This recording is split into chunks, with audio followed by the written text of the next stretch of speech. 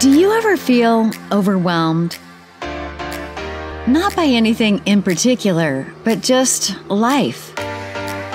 The journey of life can be daunting between working to pay the bills, growing your relationships to keep your family afloat.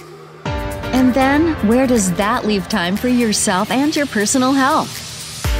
Welcome to the I Killed My Own Killer book series and podcast, where we are all about juggling and managing all of your responsibilities to be by your side and growing through it all. This brand is here to help you achieve your goals. Whether they are personal and emotional goals you set for yourself, business goals you want to hit in your career, or physical and nutritional goals you want to accomplish to be a healthier version of yourself. Whatever your goals are, stay tuned for tips and tricks to make accomplishing them easier for you. Each episode will help you significantly improve in one aspect of your life or another. It's me, Caitlin, with the I Killed My Own Killer book series and podcast, and I am so excited because we are kickstarting season 2 off in February, but you get a sneak peek today of season 2, the I Killed My Own Killer book series and podcast that's all about personal development. And I'm stoked because I have yours truly, Melissa, who is a killer mom, businesswoman, God-fearing entrepreneur, and she's always motivated. So I'm super excited to have a chit chat with her, but I'll let you go ahead and introduce yourself. Thank you, Caitlin. Thank you for having me. I'm super excited to do this with you and to start 2021 with you by my side. Yes. So as she said, I am a business owner. I'm a real estate agent at District South Real Estate Company. I've been in this industry for 11 years as a realtor, and I was a real estate paralegal for 12 years prior to that. Wow. So this is what I've done for the last 23 years of my life was real estate. I'm a mom of a beautiful 9-year-old little girl, and I guess that's about it. Awesome introduction. Yes, she said it perfectly. And let me know, we have a few people watching right now. Is the camera blurry? Do you see it's blurry? It is. Okay, so let me see if I can fix that. And if you are listening to this podcast over iTunes, Apple, or even YouTube, you don't have that issue. But if you're watching right now, let me know if it's blurry. And if so, I will try to fix it. But the good information is going to come from what we're saying. So as long as you can hear us, y'all are good to go. So to kickstart 2021 off, I want to know, Melissa, how did you end 2020? So 2020, I had set a goal, and if we want to talk specifics, is that what you would like? Okay, so my goal was to do 10 million in 2020 in sales, and I finished that year at 10.6 million. So I was super excited about that. I was worried with the pandemic going on that was not going to be possible, but I think because of low interest rates, real estate ended up being a really good year for most, realtors and mortgage lenders and home buyers and sellers, to be honest. Yeah, so it worked out in your benefit for sure. It did. It did. Awesome. So you exceeded your goal for 2020, and whenever you did your evaluations for that year, how did you set up your new goals for 2021? So as you grow, kind of the gap can't be as huge, or at least for me, especially being a single mom. That makes sense. So I set my goals for 2021 off of my past sales. I analyzed everything, how many buyers, how many sellers, what's the average household. I was fortunate to have a multi-million-dollar transaction, so I backed that out because we're not guaranteed that every year, right? Yeah. So I backed that out and looked at realistic numbers and set my goals for this coming year at 12 million. Okay. And I break it down to how many per month, how many buyers, how many sellers, what's the price point. So it's just a number game. It's understanding the numbers to make it work for you throughout the year. Awesome. So that's how you set your goals, and you didn't, like you said, take too big of a chunk. You were realistic with it. I was realistic for the lifestyle that I choose. Okay. I don't want to work 24/7. Yeah. I'm always available to my clients, but at the same time, I do a lot with my church. I do a lot with my daughter, my boyfriend, and his kids. I want to have personal life as well. I don't want to punch a clock 24/7. That makes sense. And every time I talk to Melissa, she's very adamant about sticking to her schedule. And whenever she's home, she's mama bear. And whenever she's working, she's hustling. So I think that's a really key component too, whenever you're setting your goals, is to set your goals for your lifestyle and what's going to fit for you. Absolutely. Absolutely. We all like to look at other people online and different social media influencers, or I love to read different books by different authors, but different strokes for different folks. And we all got to figure out what's our rhythm and how can we do things. Right. And I think when I was newer in the industry, I would do that comparison, and I would wonder, why can't I do that? Why can't I do that? And I finally had to stop all the nonsense and be very honest with myself about what's important. And now that I've done that, and with 2020 and the pandemic forcing us to slow down, I've really been able to prioritize what I want for me. Yeah. And now it's non-negotiable. That's good. 2020 had us all sit back and reflect and do a lot of thinking on ourselves, how we want to raise our families, how we want to have our careers going. So I'm glad that you're taking what you learned in 2020 and carrying it over into 2021 to have a successful year for yourself. Thank you. You're welcome. So whenever it comes to managing it all, you're very active in your business. You are an amazing mother, and you take into consideration your physical health, your diet, your physical activity. How do you balance all of those goals? So I think it's just mindset, honestly. Of course, I've read some books that helped with that, and that, you get these little tools here and there. But one of the things that I'm big on is every single month, which if you look at my calendar, it's like, how am I going to grow mentally, physically, spiritually, and financially? And that doesn't mean I do every area every month, but right now, I have the first 6 months scheduled of how am I going to grow these 6 months in these categories? What does that look like? What does that look like with COVID still around? And we can't go to any sort of, grand conference or anything like that. And so as I break it down, I'm able to have a plan for it. I know I'm going to get to it. And then I just kind of evaluate on a very regular basis. I can't say every day, but often it's like, we know when we're dropping the ball on something. We can feel it. Yeah. And I think I've learned when I'm feeling that, when I know, hey, I was not the best mom I could be today, and I don't mean a perfect mom, but I didn't give it my all. All we can do is do better the next day. That's good. Same with our business, same with our physical health. Like, if I really want the dessert, I'll eat it. I'm just not going to do it for 7 days in a row, So that's good. It's everything. It's in moderation. It's being aware and being honest. It's so easy to say, oh, I worked out every day this week, and you worked out twice. Yeah. Well, that's not serving anyone any good. And I had to learn to hold myself accountable and just be real. Wow. That's awesome. So what I'm picking up from you is you have to realize that you're not perfect, but at the same time, you're still trying to be the best version of yourself that you can be. Right. And I think putting those systems, like the calendar, like constantly asking myself, how did I grow today? Or what am I looking for this week? What's the goal for the week? What's the goal for the day? And I am a list person. Yeah. So I'll put them in my phone, but I want pen and paper because I want to check it off as I go. I get so much satisfaction, even if it's cleaning the house. I get satisfaction. Me too. I'll put every single task on that list that I need to do and then scratch it all off. Right. So that's really just how I hold myself accountable, I think was the original question, was those little tools and the mindset. You have to start there. Okay. And is there one key component that that really hits home for you where okay, I'm slacking? Like, what is it for you whenever maybe it's in your physical health or your business and you realize, I'm not doing my best, I need to kick back up? What is that red flag for you? So I guess for my business, it's if my phone is quiet. Oh, that's good. If it's not giving me a lot of dings and rings and all of that, then it's like, okay, where's the clients at? Where's my people? And then health, I mean, we all know that. Whenever you're feeling like crap, or you can't get out of bed, or you physically feel your body aching, or you go to put on those favorite jeans and you're not going to wear them that day. So, I mean, that's obvious. And if I have to be fair, I do love to work out, but that's always the first thing I stop doing whenever I put too much energy into other stuff. Like, I will drop the workout. I still take care of the eating part, but I will drop the workout in a heartbeat if I'm too busy with other things. And then I regret it. And then you get back up and you do it again. But I'm so happy you said that, because me and an entrepreneur friend recently had this conversation, and it happens. Your business gets busy, your family gets really busy, and then you realize, holy crap, I haven't gone to the gym in 2 weeks, or I haven't moved my body in weeks, and then you have to pick the ball up again. And those two things, they affect each other. You stop working out, then your business can start slacking because you feel like crap. Or if your business is going bad, maybe it's because your health has not been in order. Right. So very true. Yes. Very true. And if you listen to any successful, like mega successful person, they talk about health. They talk about mental and physical health all the time. Many will talk about spiritual health as well. Yes. How important that is, and they start their day with that. Like they wake up super early to do what they need for themselves, so then that they could go out and kill it. Yes. And so I try to do that as much as possible, and most of the time I'm good. Sometimes I fail.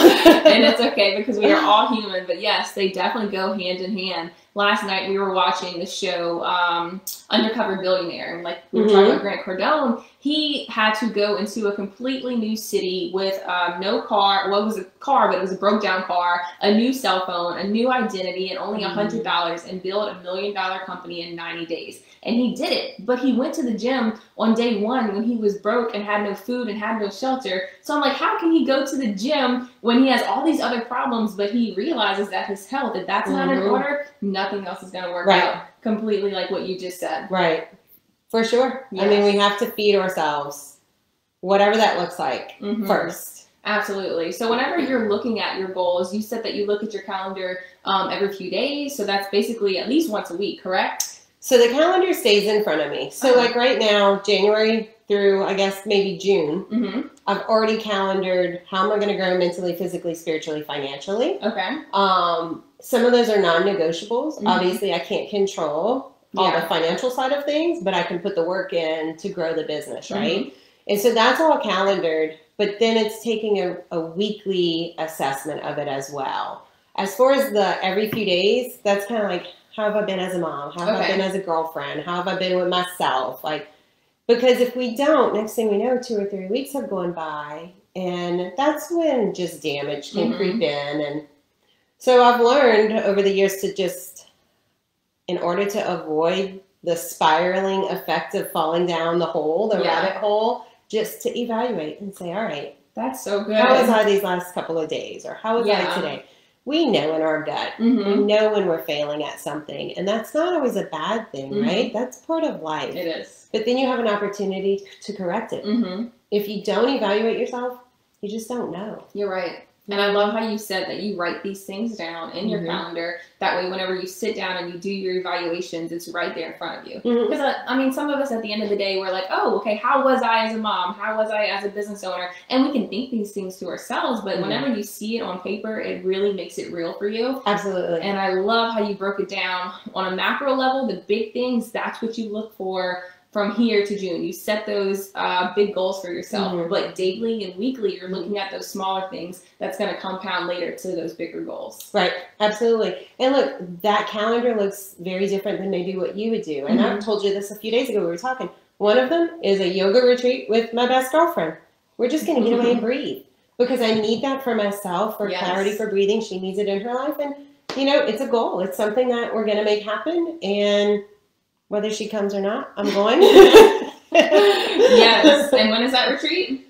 We haven't picked a date, but February is when we're shooting for it. Awesome. So we're trying to agree on places. Cool deal. Yeah, I'm like, it's cold right here. I don't know if you would do yoga outside. Not outside. No. Awesome. Well, yeah, self-care is key. Do you schedule that in your calendar? I do. Yeah? I do. If I don't, I won't do it. I'll clean the house. I'll mop the floor. I'll play with my daughter. Like, if I don't schedule what I want for myself, I won't do it. So whether it's working out or a massage or taking time to meditate, like that's super important to me, to have that time with God, to pray and to just be silent. And when I'm busy with work, I sometimes slack on it. And so I have to say, no, even if you have to wake up early or when you go take a shower. Yeah. Maybe a couple weeks ago, I caught myself literally just sitting on the bathroom floor meditating, because it was the only space I could find and the only time I could find, and I knew I needed it. I needed that connection with God. Yes. So I took it. Yes. And that's the thing. If you just listen to your body, it'll tell you what to do, whether that's connecting with God or picking back up and eating better foods, or even with business. You know when you're being lazy and whenever you can do more. So listening to your body is key. And like you said earlier, we fail sometimes. We don't hit our goals. What do you do whenever you don't necessarily hit your goals? Do you beat yourself up about it? Do you set a bigger goal? How do you handle that? surpassed me would absolutely beat myself up. Yeah. There would be depression, there would be frustration, and I'm talking a few years back. Mm-hmm. There was just, I would spiral down. And it's not like it was just mental, you know, just the things I would say to myself, the negative words, the negative talk that I had gotten into a pattern of doing. I don't speak to myself that way anymore. Good. So therefore, even when it's rare that I don't reach a goal because I'm determined. Yeah. I don't care what I have to do. I'm determined to reach that goal. So it's very rare that I don't reach a goal. But when I don't, instead of doing the beating myself up, I just ask, well, what can you do? What can you do next? Yeah. Okay, you didn't reach it by this deadline, but what can you do to get there? And what's the new deadline look like? So it really, I think, all starts again with that mindset of, what type of life do you want to live? Yeah. And I'm not a negative person. I don't know why I was doing that to myself a few years ago. And as a Christian, I think I know God helped remove that. Yeah. So I just don't do it anymore. Now when I don't reach a goal, it's okay. Why didn't I? Do I still want that goal? Right? Because maybe something's changed. And how can I achieve it if I haven't reached it by whatever timeline? Because even if, you know, this year at one point I thought, there's no way I'm making 10 million. Yeah. There's no way. Not with everything going on. There's no way. And when I looked at the numbers and I saw the gap, I was like, this is impossible. Wow. There's no way I'm going to get what I want out of this year. And I believed that with my entire heart. But it was like, hold up. What if? What if I dream big? Yes. And that's when I sold the condominium complex for $3.45 million. Oh my goodness. And so it was just kind of seemed to come out of nowhere. It took everything for all the agents to make it work, but it worked. Buyer and seller are happy. Oh my goodness. So it's a win-win for everyone. But there was a time where it was like, this is impossible. And I stopped. I got into it. I did the physical work myself. Yeah. I made the phone calls and he brought the rest. I love it. That's a huge testimony right there. And she said some amazing stuff in that one question that I asked her. And so much of that was just for me. One big thing that she said was she reevaluates her goals. And if they changed, okay, she moves on. Where I used to be a stickler where if I set a goal for myself, I have to hit it. But as I'm getting older, I'm realizing life changes, things happen. So for me, January started, my grandma died on the 2nd. I've been busy because Lincoln's birthday is the 4th and we have a party tomorrow. I have yet to get a planner. Usually I'm planning like December of last year, but that's okay. I'm going to pick myself up today, get my planner, get everything done, and keep it moving. Right. And then your testimony was huge too, because I'm not a negative person either, but when it comes to possibilities, I like to be realistic. So whenever my husband and I were thinking about where we're going to move to next, he's looking at $400,000 homes, and I'm like, hold up, homeboy. We got to be real. We have to look at where we're at now, where he's a dreamer, he's a visionary, so he continued to look at those homes, and then God made a way for it to all work out. Right. So we can sometimes limit ourselves to what God wants to bring to us, but we got to start speaking life just like you do over your goals. Absolutely. And I think it's such a beautiful thing to stay in that balance. Like, you don't want to limit yourself. You do want to dream. And then you have to be real. Yeah. But that doesn't mean you stop reaching for those dreams, right? You can say, okay, this is our last house. We're never going to buy another house. This is it. But your husband's like, no, we're going to get bigger and bigger and bigger and bigger. And those are good things. And I think that's what helps a balanced relationship, a balanced marriage, but we can even do that within ourselves. We can. And I think that's what the enemy wants. He wants us to limit ourselves. He wants us to cap ourselves out mentally when we're dreaming, financially. But if we continue to think big, God's going to continue to deliver on those promises, because he said that he'll give us the desires of our hearts. So we just got to continue to desire. You don't know how often I say that to myself. Yeah. Like on a regular basis. I know what God promised me, and I want those promises.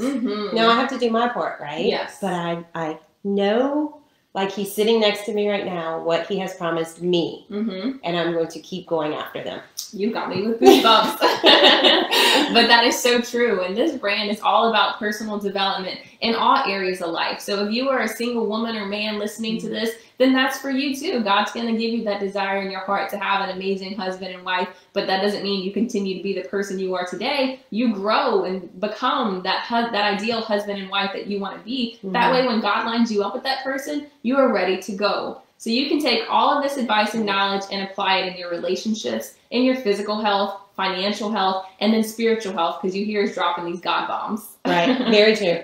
That is so true. And, you know, I used to even say that, like, our church teaches, like, you become the one so that when you find the one, you're ready. That's good. And I think it's just genius. And so when I am talking to singles or whatever, it doesn't matter the age and at this, you know, time frame of life, it's just they want, but what are they prepared to give? And as we all know, givers gain, right? And so what are they prepared to give their partner? Why would someone pick them? Whether it's a business partner or a romantic partner, like, why would someone pick them? And I think if we could all just give before we ask for anything in return, we would see life differently. Absolutely. That's huge. One thing I've been praying for and really just working on myself is to find other like-minded, motivated moms that just want to be my friend. I know that sounds crazy, like I'm in pre-K all over again, but God proved me in 2019 to let go of a lot of the previous relationships I had, but it's to meet better ones. But I can't bring old Caitlin to these new relationships or it's not going to match. So I'm working on that. That's true. That is so true. And I've caught myself doing the same thing. And so we want to level up in business, right? We want to level up in finances. But if we don't level up in our personal friendships, if we keep doing the same things that we did when we were 20, well, where's the evidence that you're leveling up your life? Yes. It's not a knock towards anybody from your past. You're just in a different road right now. That's okay. And they can come or not. But you can't stay and not go after your dream because someone's holding on to you tightly. You have to say, I love you. I'm going to be over here. And you can come anytime you want. You can come join me. Welcome. I look at it as like an anchor. They're holding you back and sometimes you don't even realize it. But whenever you're ready to fly, you will feel that pressure and you will immediately let go. Yes. I'm just going to aim in that. Awesome. Well, to wrap it up, what is the biggest tip that you would give somebody who's ready to take that next step and start leveling up in 2021? They want to have a better career life. They want to have better relationships. And they want to have a better physical health. What is the biggest tip that you would give them? Honestly, find a mentor. And that could look different for everyone. So maybe you can do it on your own with podcasts and books and motivational messages. But if not, find a friend. You know, you don't necessarily have to pay for a mentor. If it's business, find someone who's doing better than you and ask them to mentor you. Worst case, they say no. Then you ask the next and the next and the next. Find someone like Caitlin, where even if they don't hire you to coach or mentor them, they can watch so much of your stuff for free. They can learn so much. Like, look for that person that motivates you, that gives you tools, and don't be afraid to ask for help. Most of the time, those who are on the higher ladder, they will gladly help you rise to the top with them. Yes. If they say no, just move on to the next. You are so right about that. Having a circle of influence who's better than you is huge because then you're always going to start reaching for more. So I love that you said make sure you have a mentor, and even if you can't pay for them, just have a really good friend who's going to be that for you. Right. Absolutely. I like to say the difference is a friend is going to tell you what you want to hear, and a mentor is going to tell you what you need to hear. So make sure that mentor or friend of yours is telling you what you need to hear, which is definitely what we do on the I Killed My Own Killer book series and podcast. It's all a part of a 4-part book series that I wrote, and one's on physical health. The next one is actually on social media, social media detoxing. And then the third one is on the power of prayer. And the fourth one is on entrepreneurship. So make sure you check out the first book that's out already. And we have a free Facebook group too, where I'm constantly in there posting daily motivation too.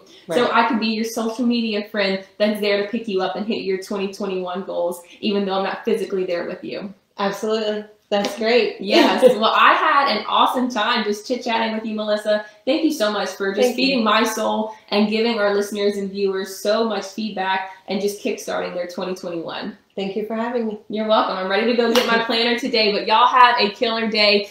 Stay in touch and don't forget to subscribe to the podcast on YouTube or Apple iTunes.